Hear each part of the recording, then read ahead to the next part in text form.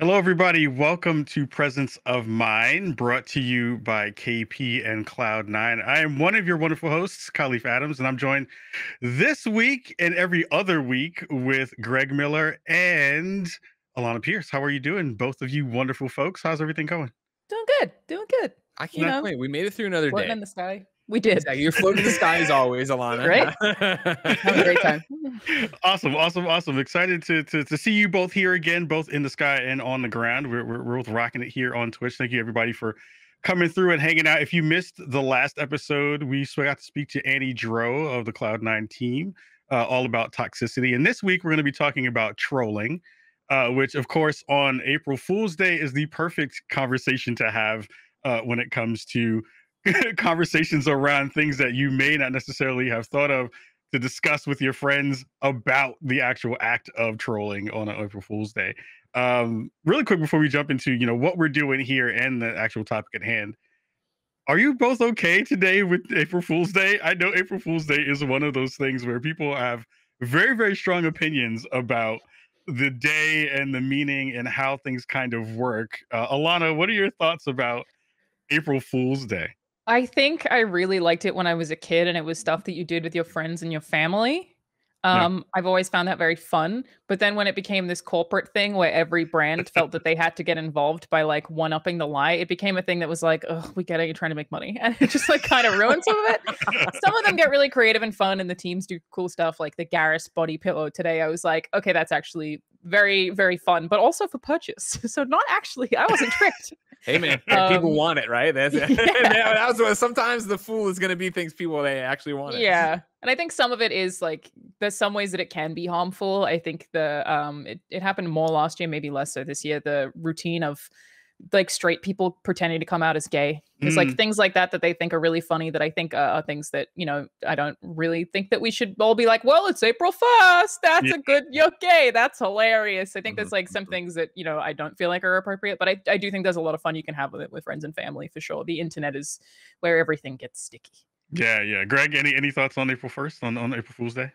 I think April Fool's Day, I think, matters less and less the older you get, right? For me, every time it rolls around, I'm just like, isn't this played out? But then you have to remember that like it's always going to be somebody's first one because like not first April Fools, but the first time you got really well, right? Yeah. And I always go back to the IGN Zelda movie trailer, right? Yeah. Like that they dropped, and that was a different time of what we were expecting out of the internet, which sounds crazy now, but we're all fossils, so we remember it. Yeah. And now you get to that point where there's always one that will get me because I'm not paying attention.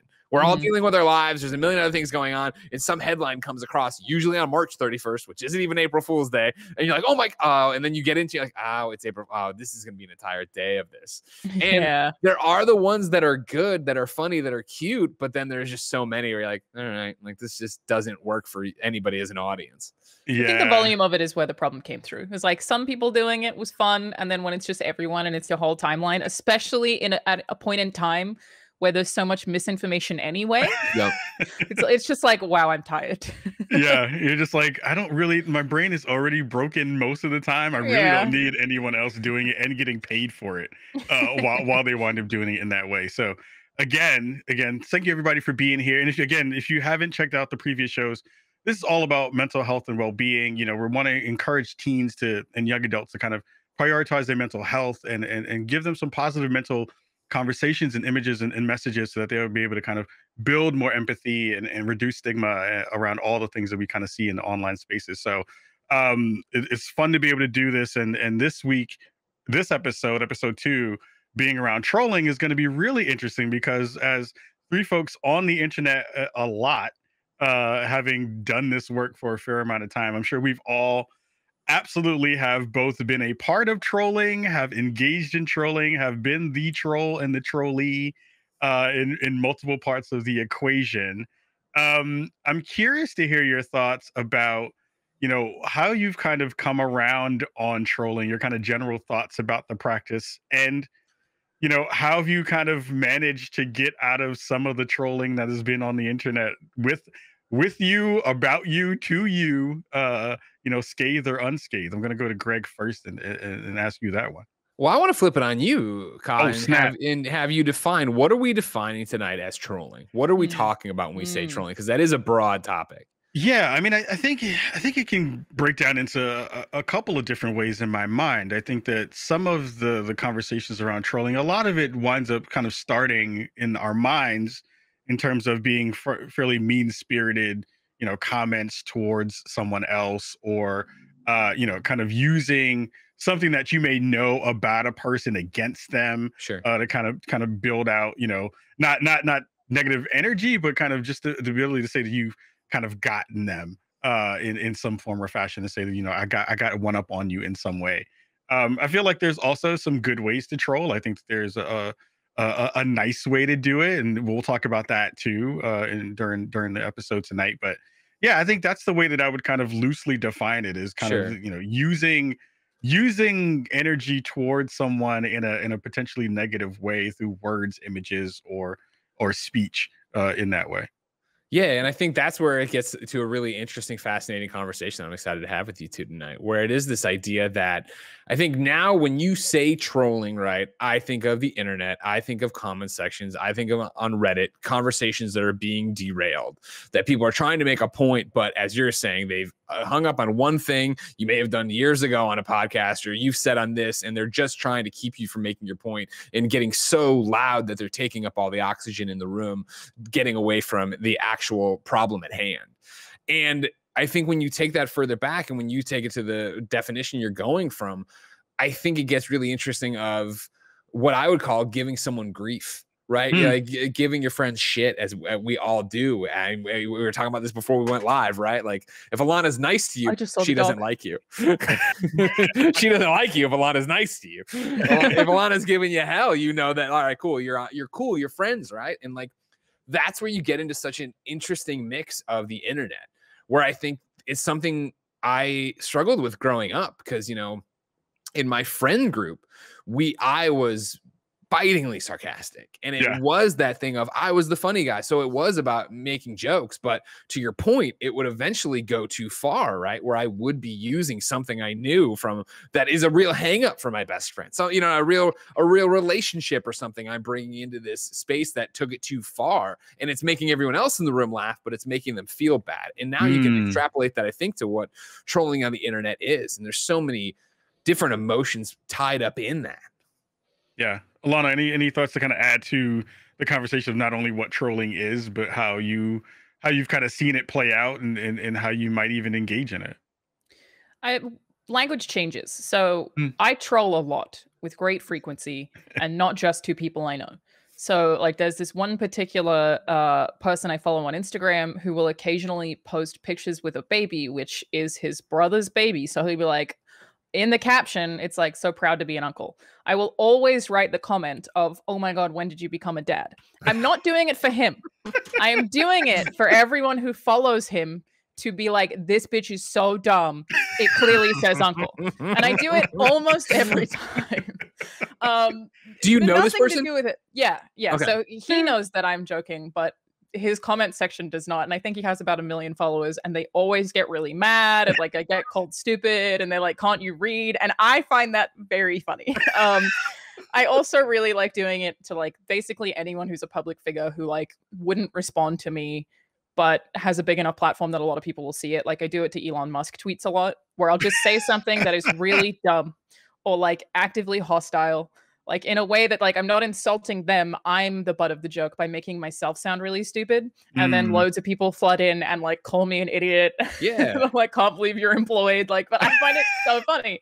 And that's kind of like what I feel like trolling actually is, and how I've done it even in real life is, I remember, like, in school, there was just this one day where I managed to really successfully troll someone by trying to convince them that I thought that Ash Ketchum's name in Pokemon was actually Ash Ketchup. And this was before it was easy enough for you to bring out a phone and be like, it says Ketchum. So I was just like, it's Ketchup. Ketchum's not a real name. It's Ketchup because it's based on a town that's in Pokemon. I know that this isn't true, but I'm saying it to get someone really riled up about how stupid I am.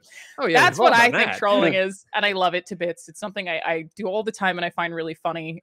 Even though I'm the butt of the joke, by making myself stupid. Well, And a lot of people don't know I'm joking. And that's the best part about that kind of trolling, is that for me, that is almost performance art, where you're walking into your friend's comments, right, and screwing around. Or in this thing, you're saying something so ridiculous, right, that like, no, like, that's not ketchup. What are you talking about? And like, you know that they're in there and they kind of have that smile as they argue with you, but you're so committed to it. Like, that's the trolling I think so many people enjoy and want to be a part of. And then it's just that thing of it becomes a slippery slope where it's so easy to cross that line, Khalif. Yeah, and I think that that's been one of the most interesting things. You know, again, I'll use Twitter as the main example because that's where I spend most of my social media time, is seeing just how much that has changed over the past 10 years of me being on that platform, where there was a space where it felt like there was some walls there where people were kind of able to either, you know, take a light-spirited joke and kind of absorb that and then maybe reflect that back out into the world. But now, even with the conversations, because everything is so heightened in terms of visibility and, you know, the political sphere and how that's kind of broadened out people's emotional capacity to kind of like absorb information. We talked a little bit about this, you know, because it's April Fool's Day and why it's so difficult to, you know, what's real anymore in terms of what we see. Yeah, it's been a really wild time to kind of see trolls not only kind of become figures in the space, but also become kind of more legitimized because of the way that social media has kind of worked in that way too, where we see now, you know, organizations, we see, you know, other, you know, entertainers.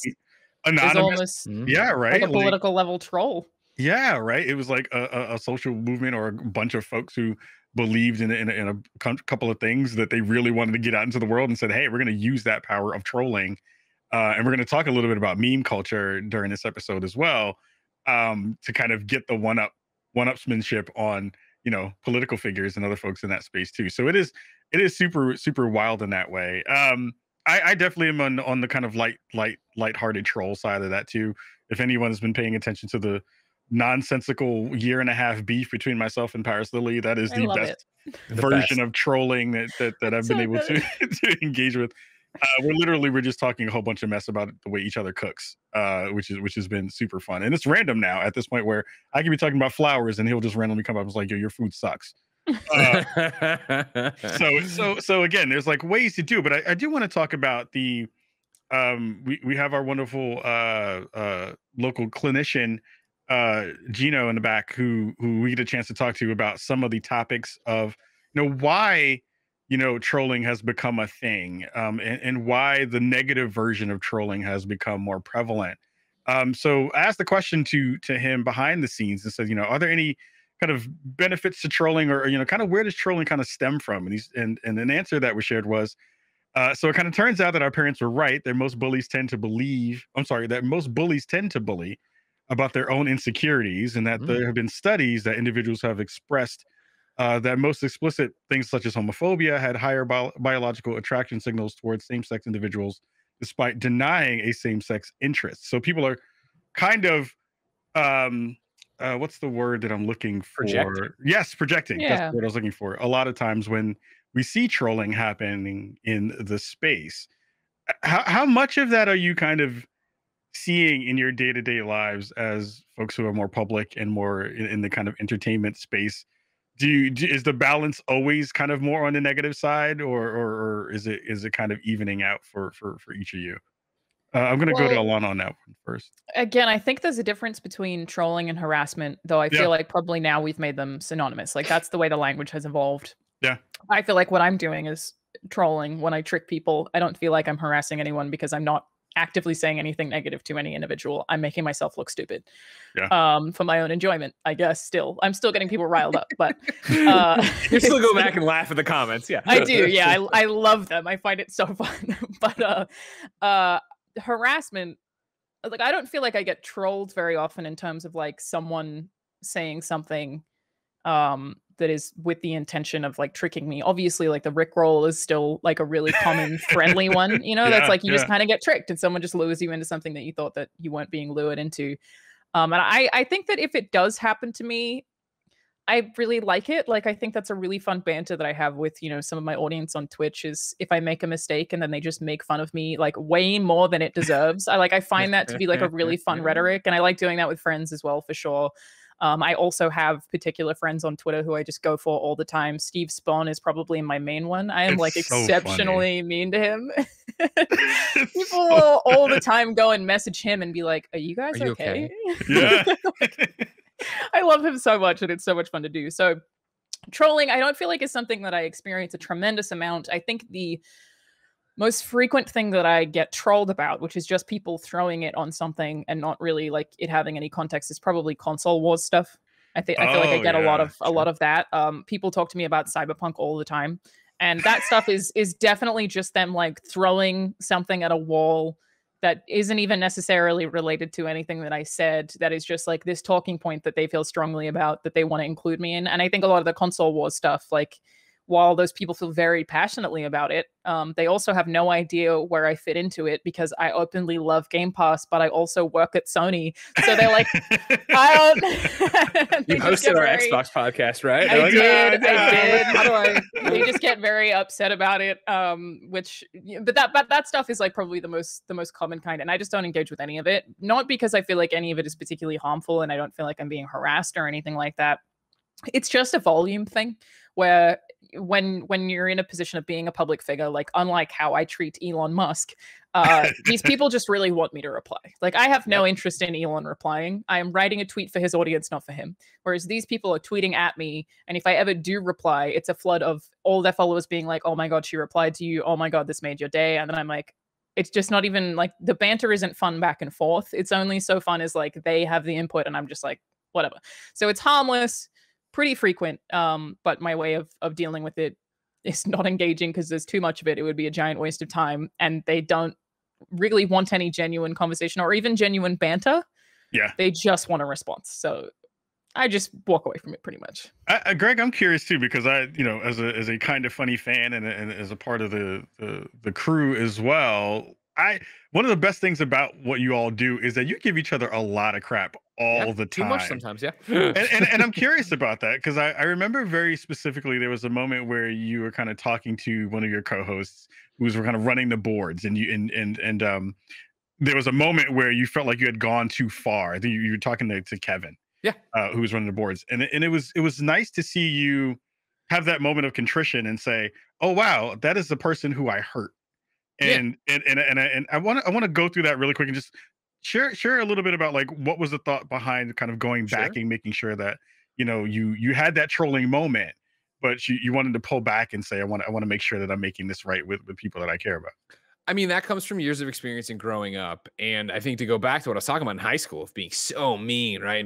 And priding myself on my sharp wit, and I could take you out at the knees whenever I wanted to, kind of with a joke kind of thing, right? I remember going to college and still having that with me and joining a group in college called the Antlers. The whole thing since 1976 has been to get in the opposing basketball team's head, which means prank phone calls in the middle of the night. It means going to their campus and getting pizzas delivered at 3 a.m, like all these crazy stuff, I mean, right? You're also a real life wrestler, Greg. It's true. And that's the thing. And like, I remember, you know, in college, I always talk about, you know, growing up there and becoming an adult there and learning from my people who are surrounding me there, my friend group that became my family in Missouri. And these people that were so salt of the earth and so good natured in a way I had never known a human being to be. And the fact that like I could, lay anybody out, but like they never swung back. And it was this very hard thing for me to learn that like I loved my friends in high school, but didn't feel comfortable. I didn't know how to say that. You're kids, you're growing up, you don't know. And this is back in the time, you know, when it was like, oh man, even hugging your male friend. Whoa, what are you doing? You know what I mean? Right, like you had that weird, and I hope it isn't like that anymore, but it probably still is for kids growing up. Then to get to college and learn to be able to say to your friends you love them, learn that you've hurt somebody's feelings, learn you've crossed the line. I remember going back and talking to friends from high school and being like, I'm sorry. Like they're like, what are you talking about? And I'm like, I know we're cool. It's not about that. I know that I crossed the line.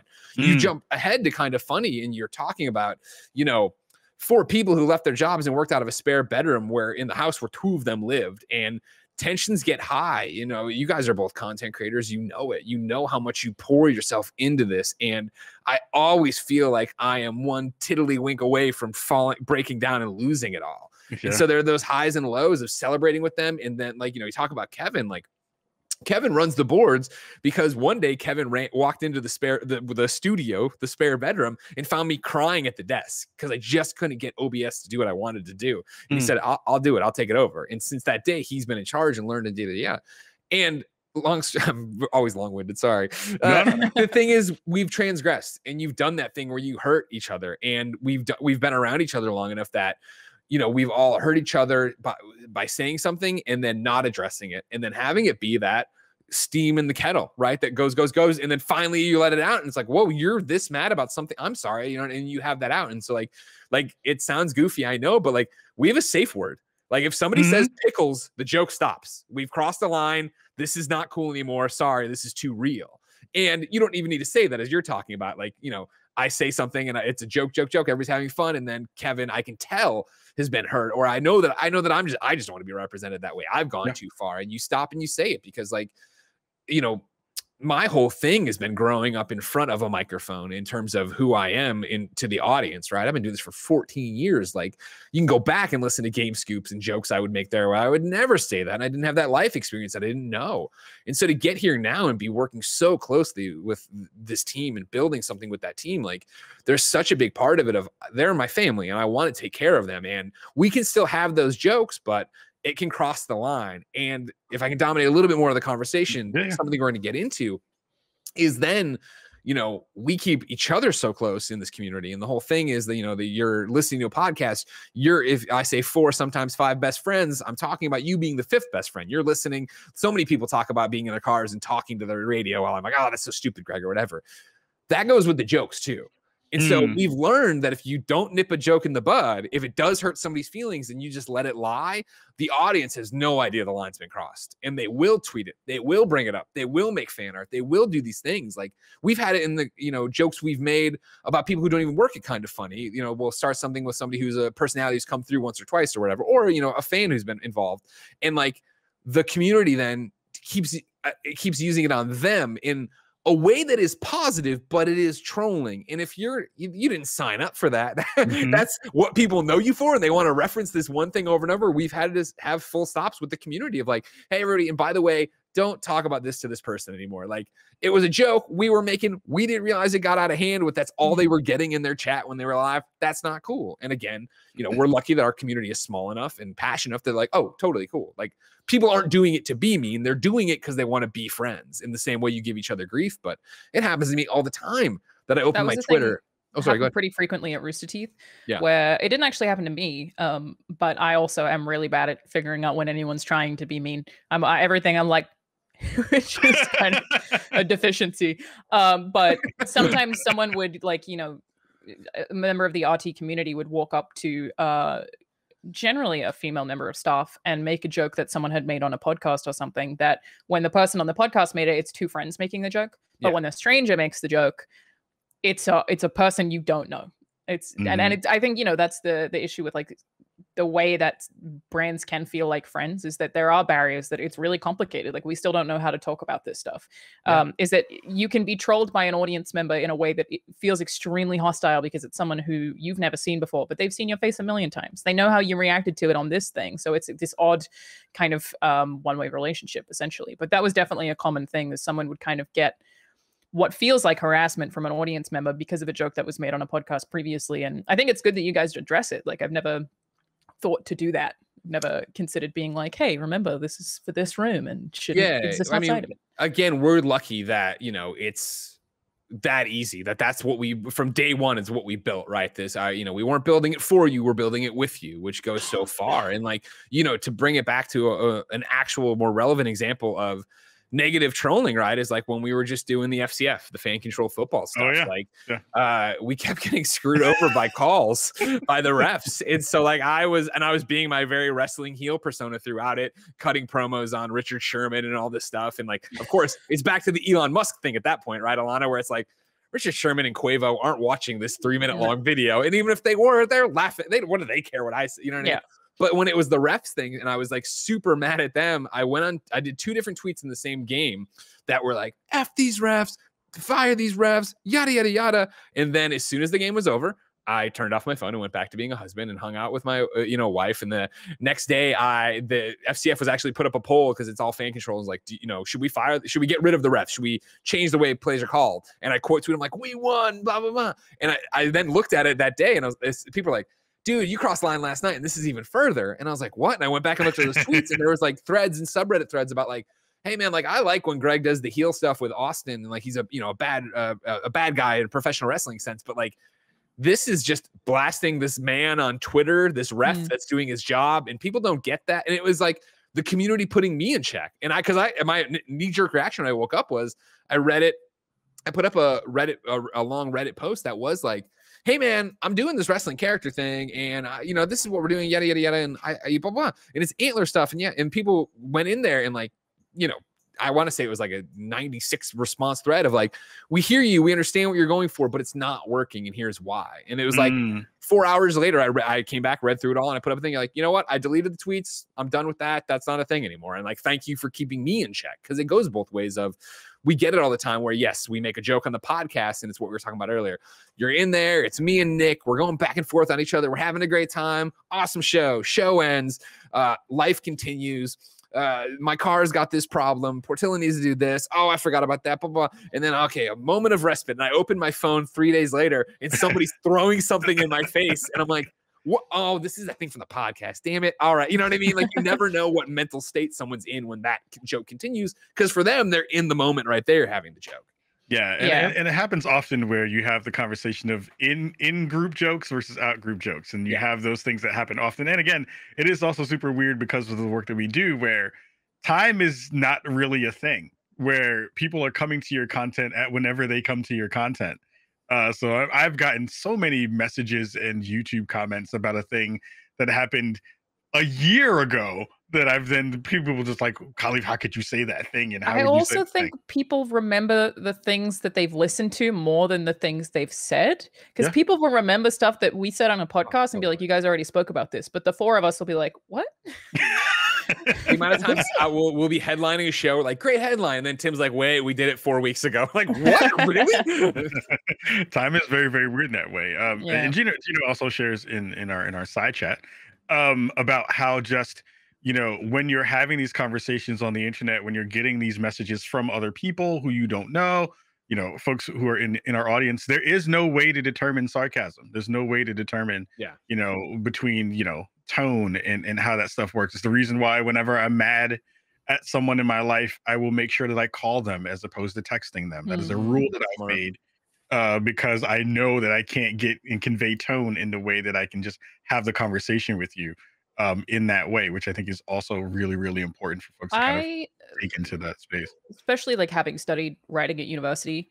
Yep. Like just love language in general. And, there are people who criticize the incorrect use of grammar or punctuation, but I think that it's actually something that's very cool is the way that language has evolved on social media. So if I'm saying something that is sarcastic, it's always lowercase. I will not use full stops. It will always be lowercase. If I am intentionally trying to be facetious or make a joke, my grammar and punctuation changes. And I think that works for some amount of people. Obviously, that means that you have to be versed in that kind of language, but I'm really specific about that. And I'm so interested in watching that evolve. And I saw this thread the other day that was someone basically highlighting all of Twitter's most overused terms. And like, I know that stuff grates on a lot of people, but I think it's something that's very cool. Like the idea of that's it, that's the tweet.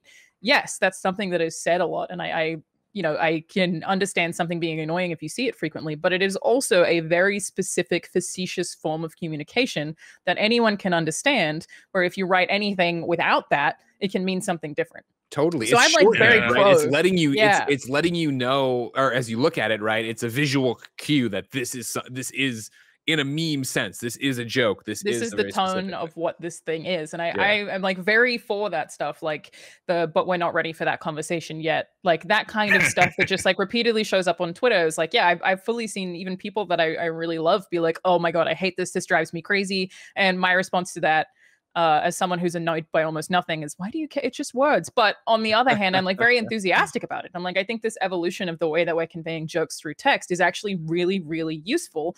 And those repetitive phrases are just born of us not knowing exactly how to convey sarcasm over text. So I'm like extremely pro Twitter cliches because it's how we kind of have to adapt to communicating tone. So they're signposts, right? And they help so much in determining that. And that was the thing today where like I did the thing I'm sure both of you have where I started up on a tweet, I had what I wanted, and I was like, oh wait, but like this is going to be taken out of context. So then I started adding tweets and before I published to add the context. And then I have a Twitter thread that's 4 things long. And I'm like, they're just going to retweet the first thing. They're never going to, and I just deleted the tweet. I'm like, this isn't worth it. Like, what am I trying to say? And is Twitter with its 280 characters the best way to say it?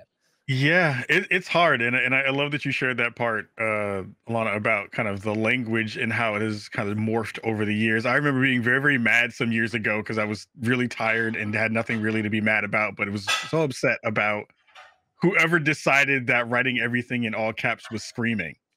And I was like, I hate this. This is dumb. Why? Who made this rule that this is the thing? But it is a weird part of the internet culture that has, grown with us. That is, I think it helps us. Yeah, it's an interesting way of how to kind of, have those communications when, again, I feel like there are some aspects to all of this that make so much more sense for not only where we've kind of landed in terms of internet culture, and we're going to talk about meme culture in a second, because I think that's a really important part of this, but it's also one of those things of there's also this interesting distance that we've given each other because of the way that we communicate via text and also via, social media aspects, where so much of that stuff, the running joke in conversations with me and my friends around watching Marvel movies is like, man, you would not have so many superheroes if they would just go to therapy.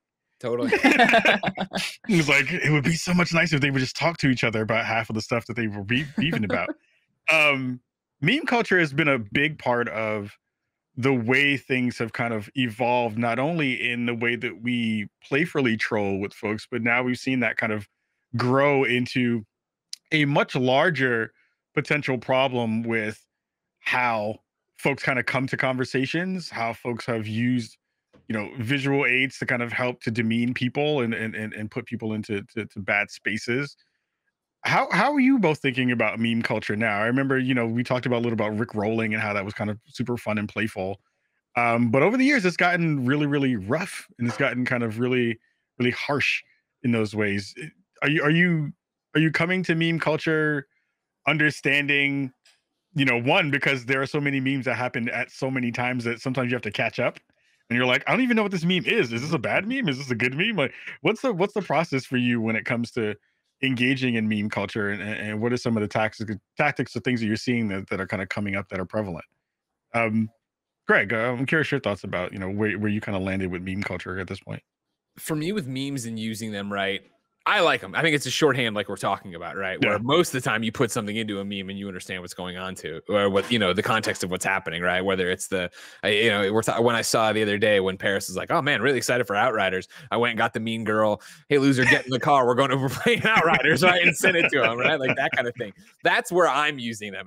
For me personally, it's a rule because I've screwed it up before. I won't use it unless I understand what it is, what is the context? Where is this from? And I mean, that's more dialed into even GIFs, I guess. Because when Twitter added GIF reactions, I was like, oh man, yeah, I love this. And you put in shocked, you put in angry, you put in whatever, and you click and you use it. And I did it that one time, and somebody came back and was like, oof, Greg using a JonTron. And I was like, who is JonTron? Oh no, delete that tweet. Sorry, I didn't know who that was, and I didn't know. Sorry. And like that's the thing, right? Where it's like suddenly it has to be.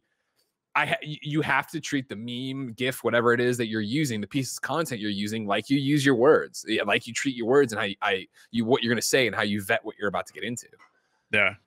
Alana, I'm curious your thoughts about meme culture and how much you use it versus how much you don't, and how do you kind of engage in it? Listen. So I smiled when you said that you felt like meme culture had gotten worse.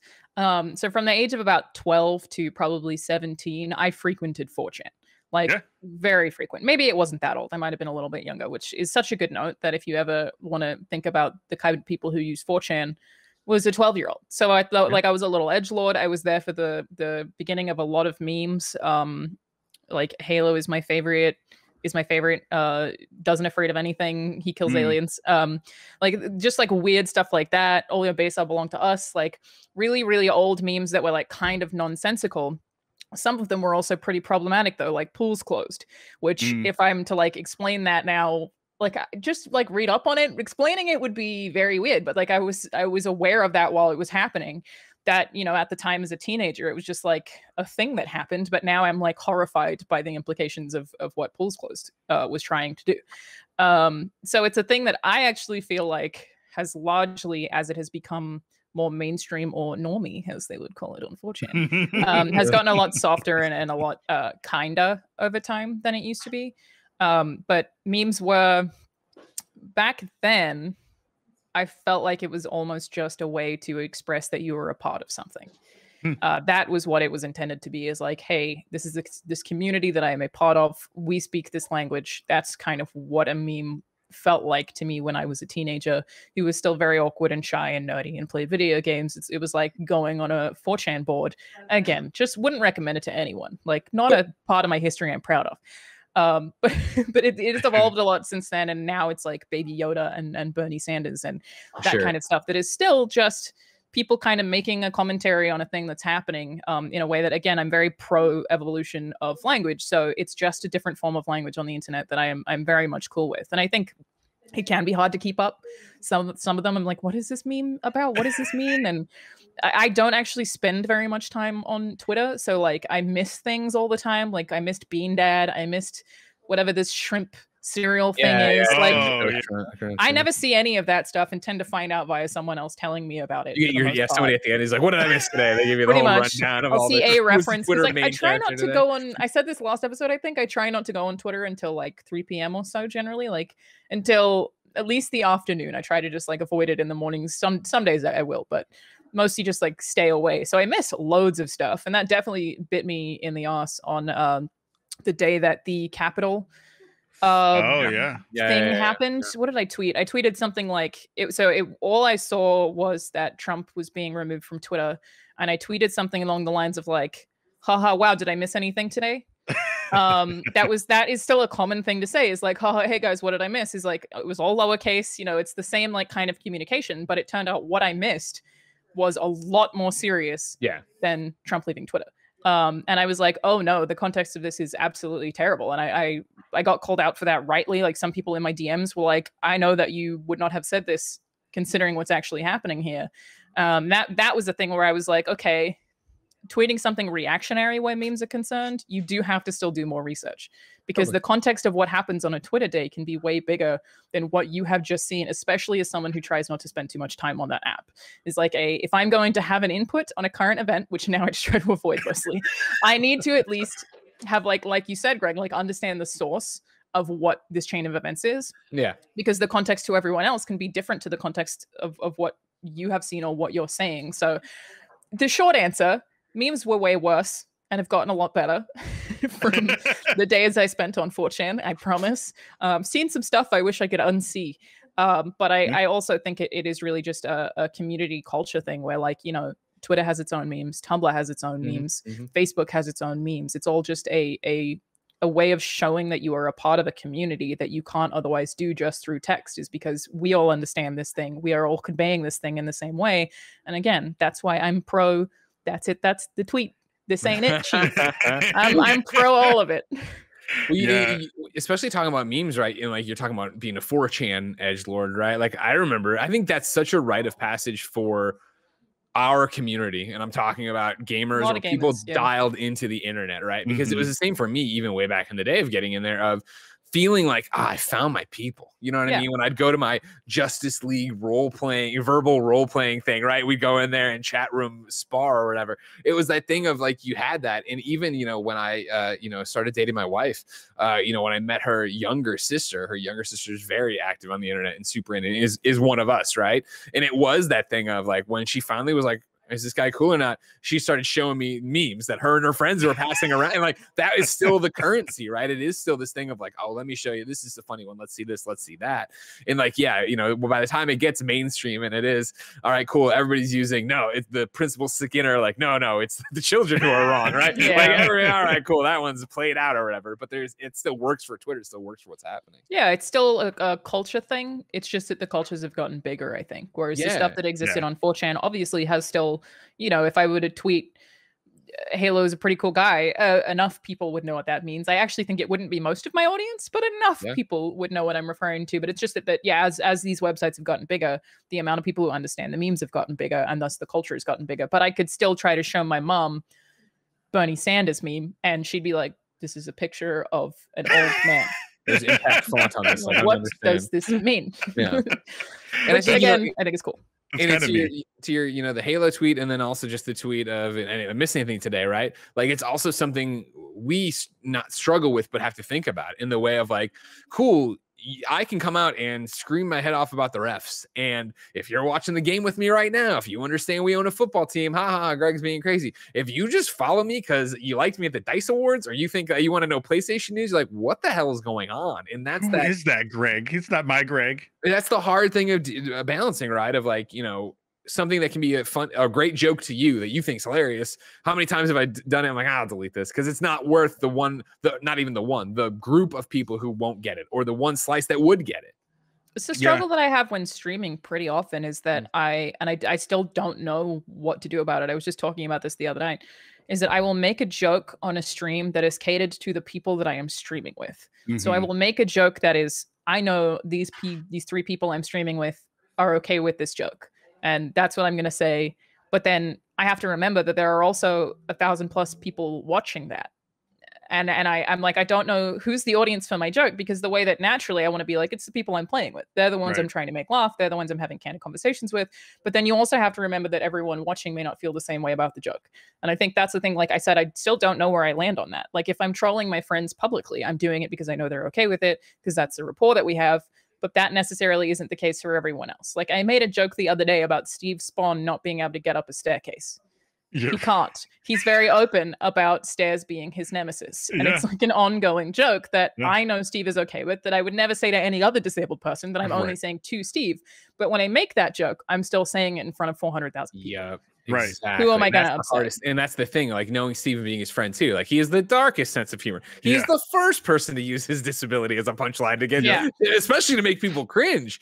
But if you don't, like, there's so many people who don't know him as that. And so like, even when he tweets that, he gets it all the time. But like, yeah, for you to come out, for us to come out and make those make a joke, even if it's just between us, he gets the joke. That's great. It doesn't matter when everybody else sees it. And they're like, yeah, it is fun to make fun of handicap people. Like, whoa, no, that's not what the takeaway here was. And that's why it's complicated, is because like I said, I still haven't figured out my answer to this, but where I land on it right now is that for me to take that humor away from Steve, who is a person that I'm very good friends with, who has fun with that, as a person I know personally, seems worse. Like for me to treat Steve differently publicly than as he would like to be treated, as he treats himself and as he treats me, I think feels like a negative impact on someone I personally know. That like, I think if I changed my sense of humor and I stopped bullying Steve, that would suck for him.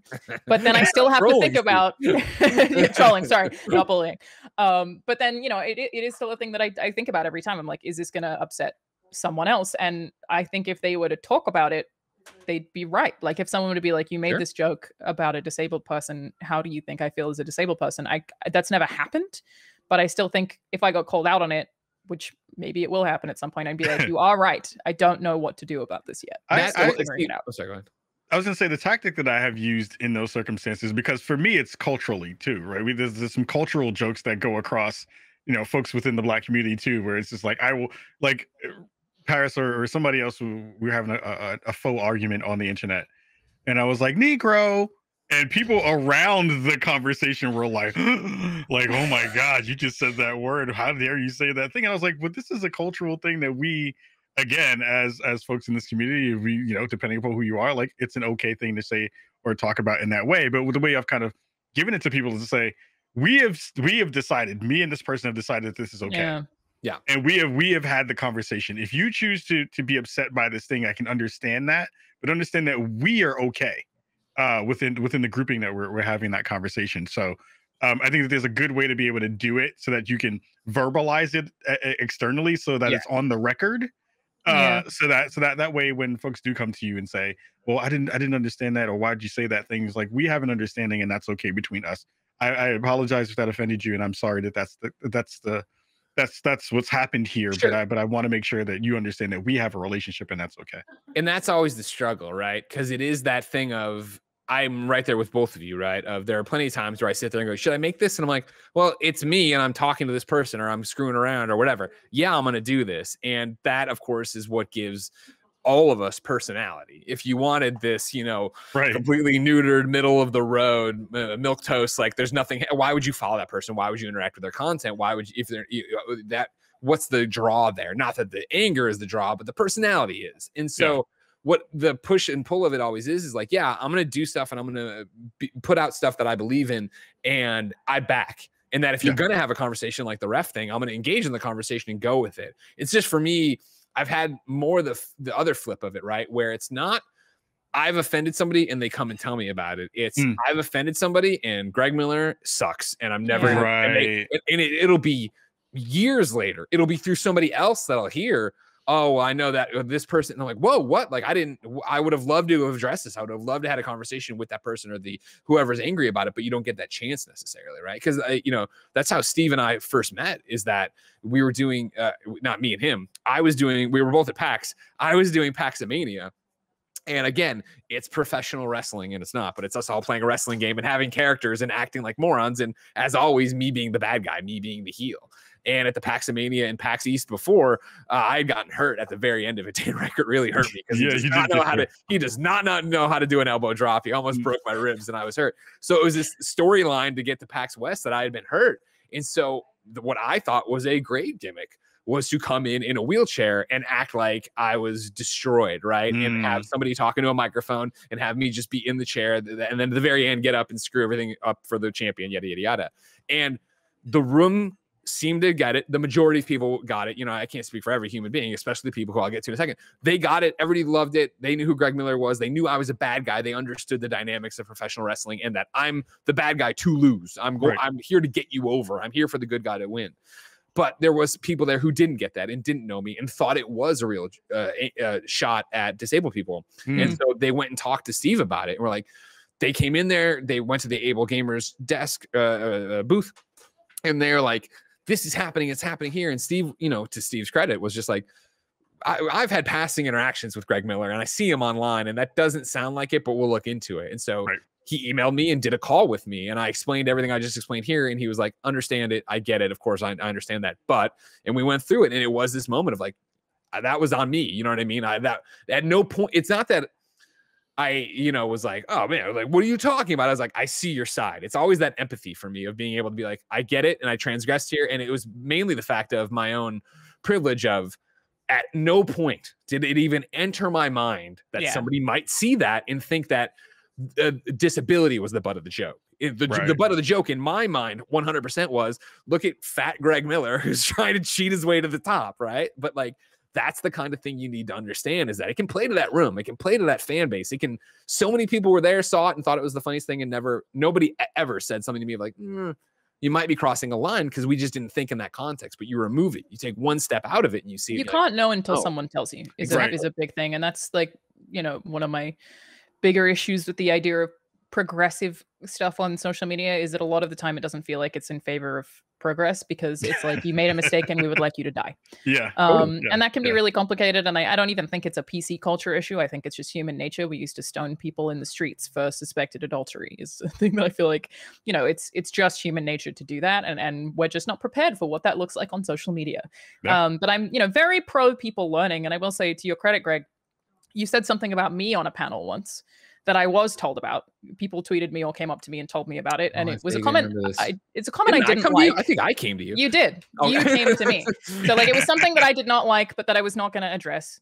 But then you came to me and hey, this is a thing that happened. Apologize if I offended you.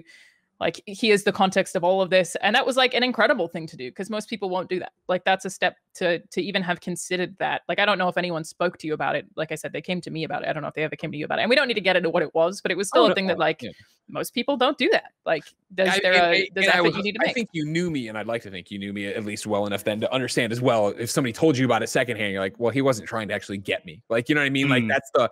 I didn't feel like you were trying to get me. I feel so much of what we do is that, you know, and it's hard to explain if you don't do it, but podcasting or streaming or whatever is this constant high wire thing of trying to do this thing and yada, yada, yada. And I, you know, Damon Hatfield at IGN used to always describe my mind as I reached into the black hole, would grab something and throw it out. And it was usually some crazy joke or story or whatever.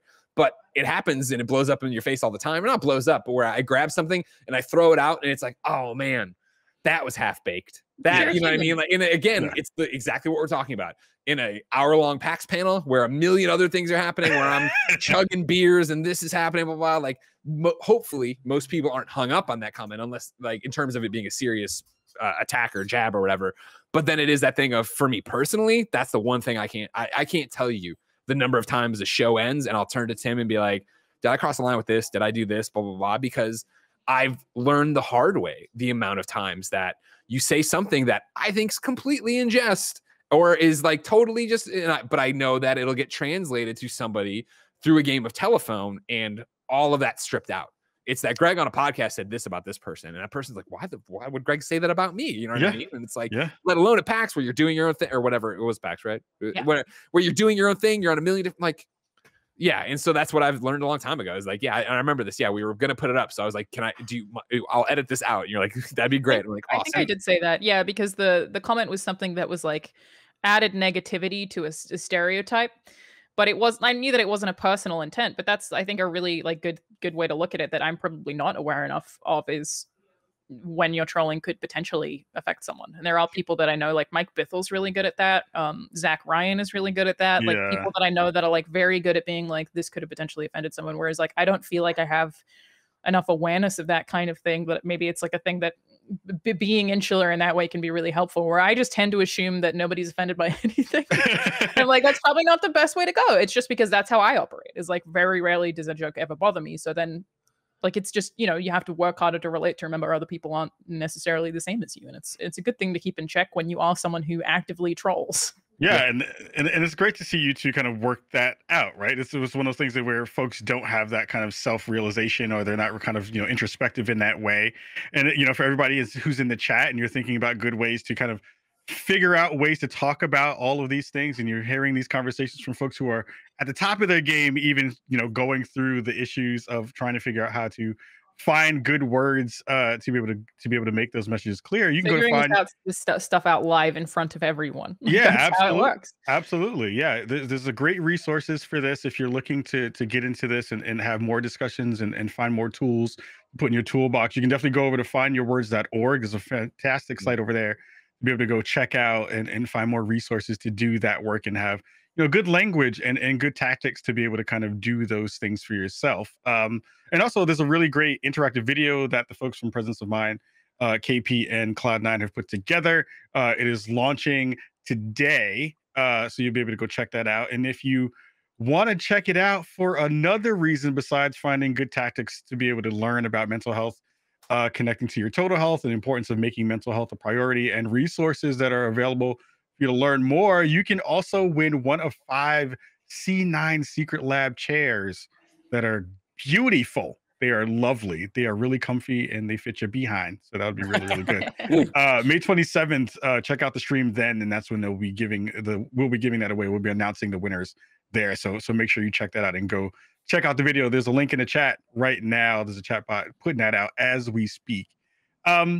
Before we get up out of here, because we have a couple minutes left, I think we talked a lot about kind of the external parts of this from the gaming perspective. I'm sorry, from the social media perspective, but within the gaming space specifically, you know, there's a lot of difference between in-game trolling and out-of-game trolling. I think the most kind of classic version of in-game trolling is the classic teabag that we see happen. Tactical crouching, as the young kids say.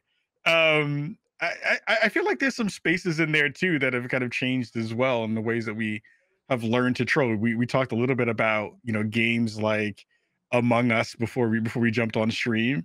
I feel like that's a game that brings in trolling in some fantastic ways. Are there any other games that you think of that lend to either really, you know, good natured trolling or even some not so good natured trolling?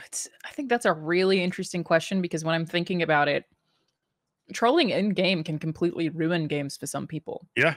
I built this tree in Minecraft, which I had to grow. So like I built the base of a tree out of wood, but then planted trees in specific areas, like by putting a bit of dirt on the side and then a tree in it, making sure they had the right amount of sunlight, the right amount of block space. So I basically built like this giant tree.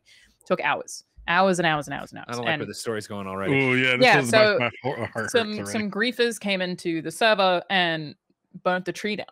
And to them, that's trolling. But to me, that was really upsetting. And I haven't touched Minecraft since. Like, I was like, you took something that I built lovingly, really carefully. Like, it was almost like Ewok-esque, in that, like, even the outside of the tree, all of the branches connected and had like, I loved it. And they burnt it out.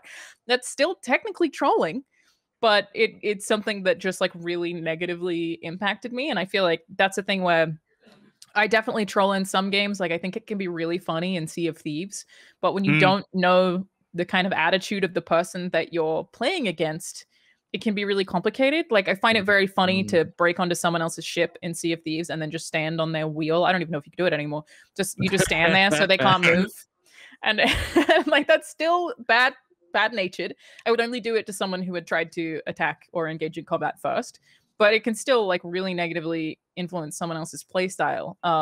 I definitely feel like people who use bots in a first-person shooter that's competitive, even as someone who's not particularly competitive, can be very annoying to the extent where I don't want to play anymore. But to them, it's funny. So like, that is, I feel like, a really complicated one to answer, because you can completely ruin someone's gaming experience. And that's like the lowest thing on the list of the things I want to do, is turn anyone off a video game. So I feel like that's really hard. Yeah, especially when you think about how busy everybody is, right? That person's 20 minutes, 30 minutes, an hour to play a game a night, and you're screwing around with them. Climbing on their wheel, like, it sucks and it breaks your heart to think about. And like, it was one of those that I had, I talk about like learning and growing up and all this stuff, right? Like, I remember we did a video at IGN when Mag dropped. And it was Jim Riley, and it was filming me or whatever, playing it on PS3, and you could team kill in it.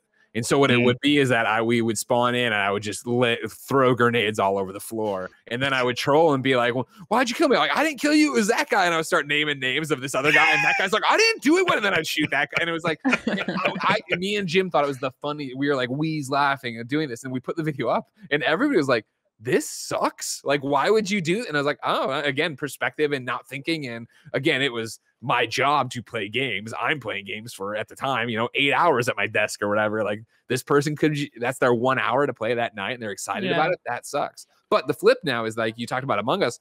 I love that so many developers have built games around that, right? Like, when I think of Ultimate Chicken Horse, I think of how mad Nick makes me in that game by trolling me. But again, that's friends playing together in a very specific way, that having my experience ruined is the game, as he puts the atom bomb to blow up my thing, or puts honey over here to get me punched by the punching bag.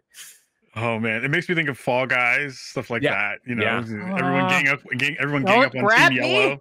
Yeah, don't grab me at the end. If you do that, I will find you. Dude, Snow Like Mike, he'll stop there and he runs defense and grabs people just to screw with them. It's the meanest thing. He's so nice. Like, how is that dude doing that? That's where he lets it out. I don't know. It's scary. It is. I feel like I think that's a part of some people's personalities too. It's like they don't have that in most parts of their lives, and they're like, in games, that's when they have that kind of moment. Role playing. They're RPing being a troll.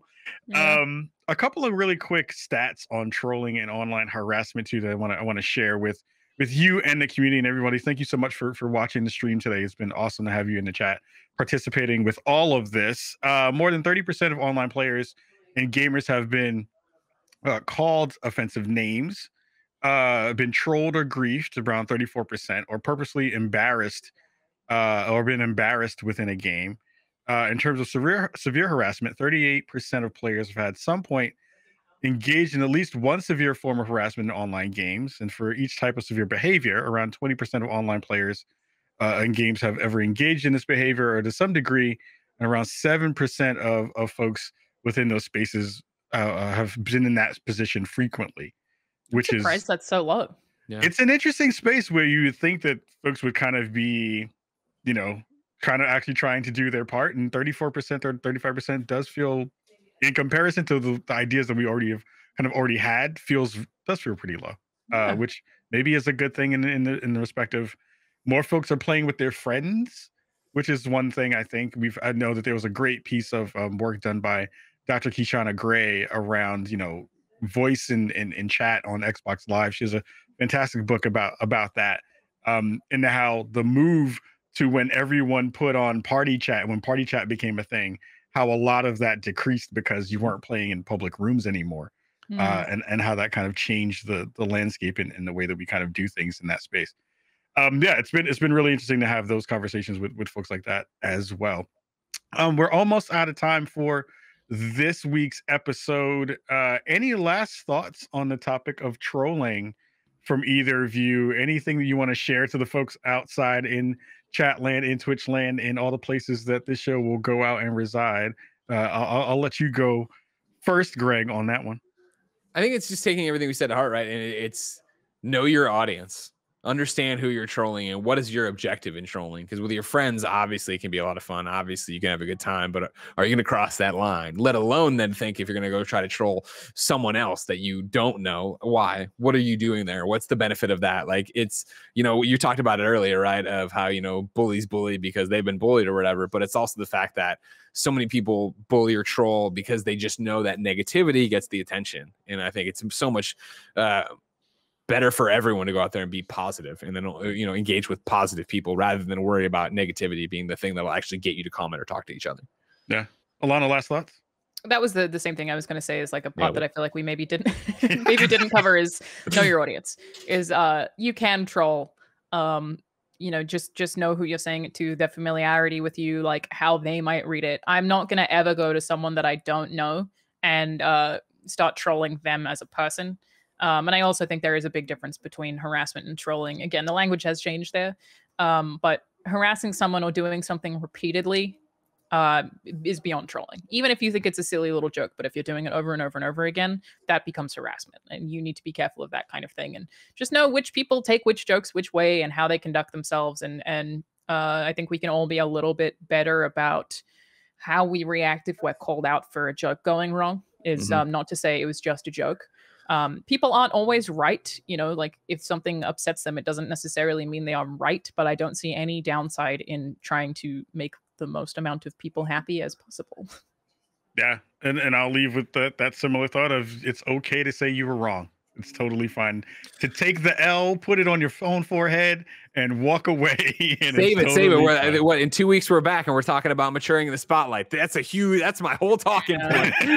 Don't even get me started yet. Oh my goodness. Yes, we'll be back in 2 weeks. We do this show every 2 weeks. And again, thank you to the folks over at Cloud9 and the folks at Kaiser Permanente for having us host this. Everyone in the chat, thank you so much for being here. We'll see you back here in 2 weeks for more Presence of Mind. We'll see you very soon, and we'll be out of here. Peace.